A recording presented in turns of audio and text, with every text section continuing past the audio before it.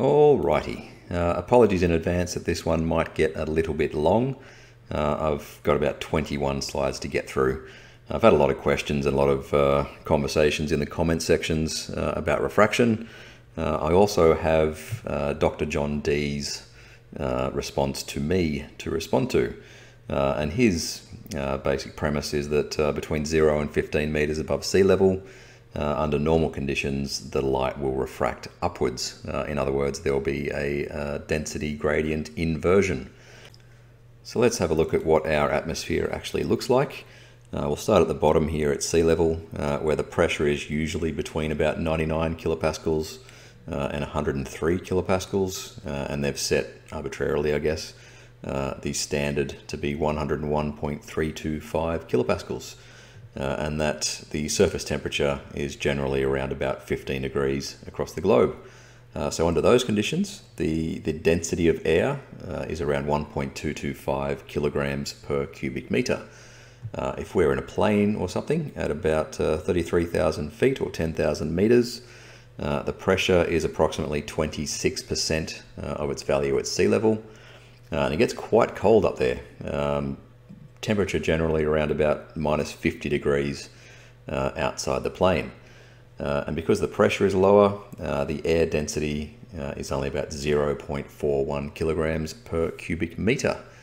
All right, so these are actual values from the US standard atmosphere.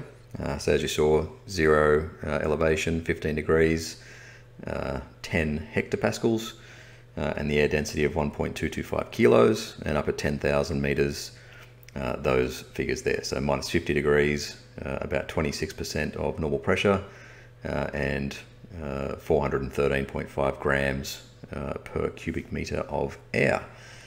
All right, and it is fucking cold up there. You've probably heard about guys stowing away in the wheel wells of planes and basically freezing to death and falling out. And they probably couldn't breathe either, so yeah, not a good way to go. Anyway, so Dr. John in his video took issue with me simplifying the ideal gas law. He's a bit of a sensitive little flower, but anyway, here is how and why I simplified the ideal gas law. So I've taken this formula. It's basically a restatement of the ideal gas law in terms that are helpful. So I've got pressure equals density times the specific gas constant times T for temperature. And all I've done here is flipped it around. Then here I've divided by T, which is the temperature. So I've got the density times the gas constant equals pressure over temperature. And then when we use this formula, I don't actually care what the constant is because I'm only really concerned with relative changes in the pressure and temperature. So I just drop that constant and come up with this formula, density equals pressure over temperature. Let's actually do an example to see how this formula works. So at sea level, the pressure is 101.325 kilopascals, but at 10,000 meters altitude, the air pressure is only about 26% of the pressure at sea level. Let's do temperature now. So the temperature at the surface is about 15 degrees Celsius or 288 degrees Kelvin, but at 10,000 meters, it actually falls to about minus 50 degrees Celsius. So that's a change of 65 degrees Celsius over 10,000 meters. And that's what we call a lapse rate. And in this case, it's 6.5 degrees per kilometer, or 0.0065 degrees per meter. So again, in relative terms, the temperature at that altitude is only about 77% of the temperature at sea level. So if we apply both those relative changes to our formula, the pressure is only 26% of what it was, and the temperature is only 77% of what it was. That should mean that the density of air is only about 34% of what it was. And if you check the US standard atmosphere, that works out. So this number here is roughly 34% of that number there. All right, so let's do another example. But in this example, we are going to manipulate the temperature in order to keep the density uniform, basically the same throughout. So again, at sea level, our pressure is 101.325, but at 1,000 meters, the air pressure is 89.88 kilopascals. So again, a relative change, the air pressure is only about 88.7% of the pressure at sea level. Right, so if we want to keep the density the same, then we need to match that change in pressure with a change in temperature. So 88.7% of the temperature at sea level, 288.15 Kelvin, would take us to 255 degrees Kelvin or minus 18 degrees. So you can see that we've changed the temperature by 33 degrees over that 1,000 meters, which is a lot. And that equates to 0.033 Kelvin per meter. And that's basically what I calculated in my previous video, where I explained the 7/6R effective Earth radius multiplier that metabunk.org uses in their curve calculator. All right, but the standard atmosphere has a lapse rate of only 0.0065 degrees Kelvin per meter, and that's an order of magnitude less than what's required to keep the density the same. So what we take from that is that under normal conditions, under this lapse rate, the air at the surface is certainly much more dense than the air higher up, and that will be a normal downwardly refracting density gradient. All right, so back to Dr. John's response to me, and he's actually laid out some of the influences or the factors that go into refraction. So he's got them all correct.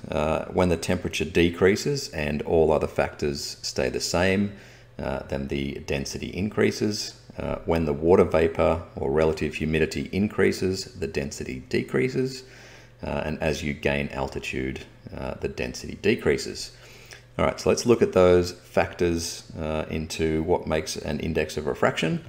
And to do that, we're actually going to borrow some formulas from this paper called Refractive Index of Air, New Equations for the Visible and Near Infrared, by this guy, Philip Sidor, in 1996. And basically they use some pretty high-tech lab equipment to measure the index of refraction under various conditions. And they can do that very, very accurately. So you can see here, the accuracy is 1 part in 10 to the power of 8, which is pretty amazing. And if you visit this guy, what's his name? Mikhail Polyansky or something, he's actually translated these formulas that Philip Sidor has derived and put them into a Python script, which I have downloaded and used. Right, so let's have a look at how influential the water vapor or relative humidity is in that equation.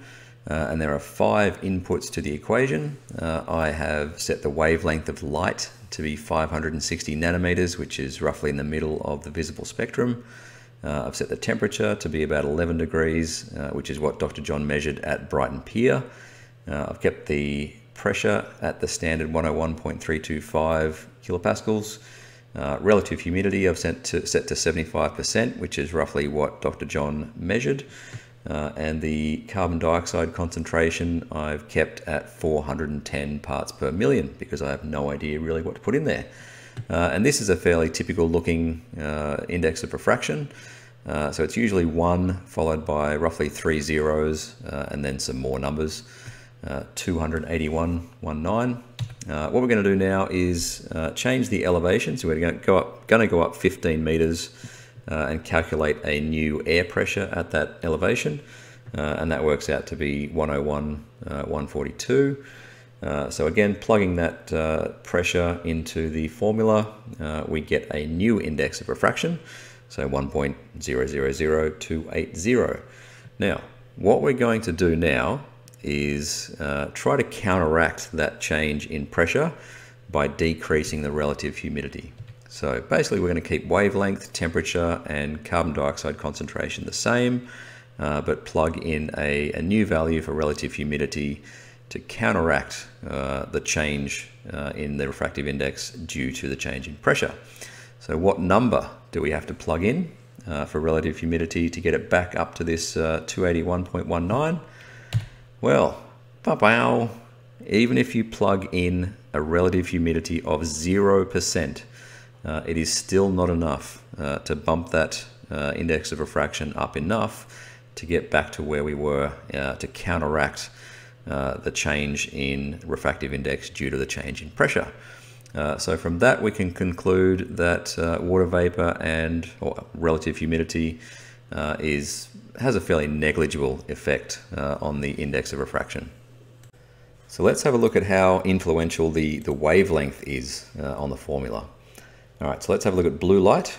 So I've plugged in wavelength of 380 nanometers, temperature of 11 degrees, normal air pressure, relative humidity at 75%, and a normal CO2 concentration. And this is the index of refraction that it spits out. So let's compare that to the red end of the spectrum. So in this case, I've plugged in 740 nanometers for the wavelength and kept all the other parameters the same. And it comes out at quite a different value. And if you look at the refractivity, so instead of the index of refraction, the refractivity is basically the index of refraction minus 1. So this part, the 0 part. Those numbers are actually 3% different, and that's huge. But what does it mean for curving of light around the Earth's surface? Absolutely fucking nothing. But why? And it's because refraction is all about a change in density. So the density gradient, that is what matters. So think back to the inputs to the refraction formula. You had wavelength, temperature, pressure, humidity, and CO2 concentration. And think about which of these inputs can change between the light leaving the object that you're looking at and hitting your eye. So unless the object is moving away from you at a significant percentage of the speed of light, the wavelength does not change. But you can see changes in temperature, pressure, humidity, and even CO2 concentration. Right, so let's do the maths just to make sure that what I'm saying is correct. So on the left here, I have got the index of refraction for the blue light at 15 meters elevation and also at sea level. And on the right hand side, I've done the numbers for red light at 740 nanometers at 15 meters and also at sea level. And if you know anything about refraction, you know that the amount or the angle that the light will bend depends on the ratio of these two numbers. And if you look at the change in these two numbers, so this is 52 parts in 10 to the power of 8, and this is 50 parts in 10 to the power of 8, they are basically identical. So whether it's blue light or red light, they will both bend the same amount. Right, so the summary so far, we've worked out that relative humidity has a negligible effect. We've worked out that wavelength has basically no effect. And as yet, no one's claiming that CO2 concentration has a significant effect on refraction. So the only two factors left are temperature and pressure. Right, so let's apply all this to Dr. John's observation from Worthing Pier across to Brighton and trying to figure out whether he has an upwardly refracting inverted density gradient or whether he has a normal downwardly refracting density gradient. And given that we've ruled out relative humidity and wavelength as factors in that, the only real drivers of atmospheric refraction are temperature and pressure. So let's see what lapse rate he needs, so what change in temperature he needs to counteract the effect on refraction that the pressure has. Right, so at sea level, the air pressure is the standard 101,325. And at 15 meters, we calculate an air pressure of 101,142. So in relative terms, the pressure has decreased by 0.18%. His measurements that he made at Worthing Pier were roughly around 11 degrees Celsius, 1 or 2 meters above the ground. So for the density to remain the same, the temperature at 15 meters elevation also needs to decrease by the same 0.18%, and that is approximately 0.5 degrees Kelvin or 0.5 degrees Celsius, either way. And this is where it gets tricky. Did he actually sort of use up that half a degree in the first meter or two. If he did, then he would have an upwardly refracting gradient in the first couple of meters, but then after that, where the temperature doesn't really change, he would have a normal downwardly refracting gradient. There's also the question of, whether the water that's close to the shore is warmer than the water further out, and that would mean that for the majority of the path of that light, there would be cool water and warm air, which would be a normal downwardly refracting gradient. So, in conclusion, the lapse rate, so the change in temperature with respect to elevation close to the surface of the water, is really variable, and it's basically impossible to measure accurately. So the density gradient that you get may or may not be inverted, and that means you may or may not get inferior mirages. If you are close to the surface, you'll also get waves. You might make small errors in your observer height, and those errors are magnified. So my advice is to not even bother making observations so close to the surface.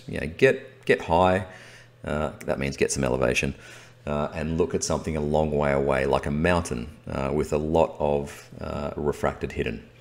And unless you can demonstrate that the atmosphere you're looking through is all the same density, which it basically never is, then don't ignore refraction. The end.